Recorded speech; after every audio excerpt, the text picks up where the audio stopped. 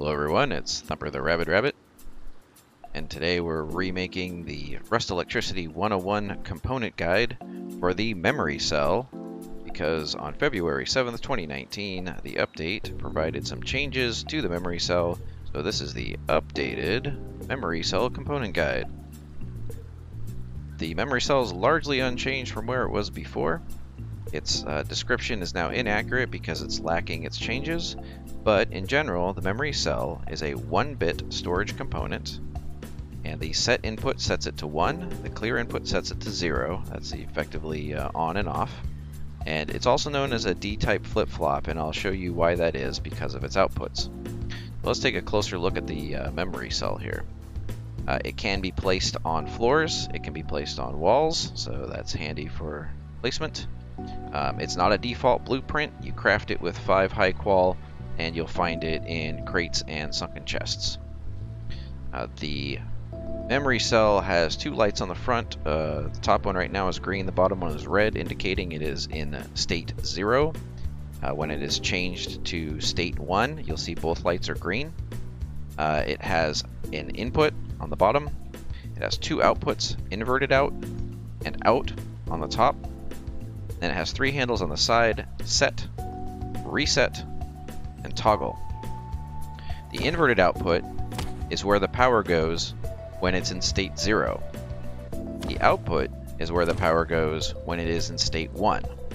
I'm going to connect the set handle to this switch here, and the reset to the middle switch, and the toggle to the bottom so I can demonstrate how this functions. Whenever you provide input to the set input, it changes the memory cell to state 1. You can do this as many times as you want to, it will stay in state 1. This is handy for when you want to make a stateful decision. For example, a trigger closes or opens a door or turns a light on and stays on. You don't want the person stepping off of the pressure pad or leaving the laser beam to turn off your output. So that event can cause this to go to state 1, switch the power to output, and stay there. It will stay in state 1 until you apply power to the reset handle, which I will do now.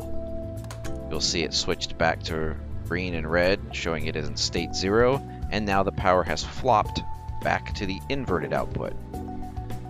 The old version of the memory cell did not have the toggle input.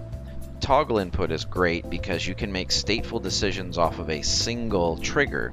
So rather than needing a trigger for set and a trigger for reset, the toggle now allows us to change the flip-flop every time you apply power. So turn it on, flips to output, send power again, it flops back to inverted output, turn it on, and so forth. So now you have the ability to turn it on and have it stay on, turn it off and have it stay off, or use an input to switch back and forth every time a signal is received. There's a variety of scenarios where this is handy, especially for making trap bases simple or making remote door control a lot simpler. There is one, what I would call a bug, but it's actually very convenient part of the memory cell, and that is, unlike other electrical components, it presently does not consume a unit of power. So most you'd see 20 coming in and 19 going out. And in fact it says 19 going out.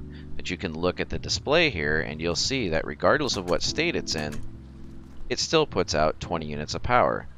This makes the memory cell ideal as a coupler when you're trying to run electrical wires a long distance, because you can connect them from one memory cell to another without losing any power as you go along that great distance connecting cables together. So that's a little helpful trick that's available right now in the memory cell.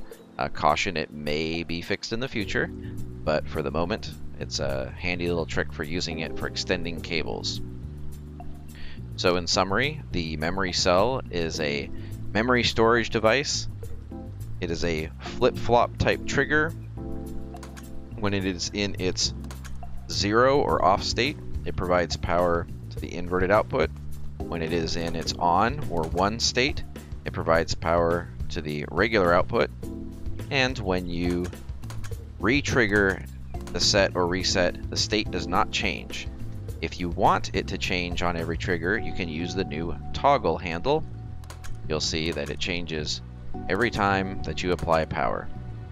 It's deployable on floors, walls, ceilings, etc. It's not a default blueprint, costs you 5 high quality metal, and it is found typically in crates and sunken chests. It's a very valuable, versatile, and now more powerful than ever. It is the memory cell.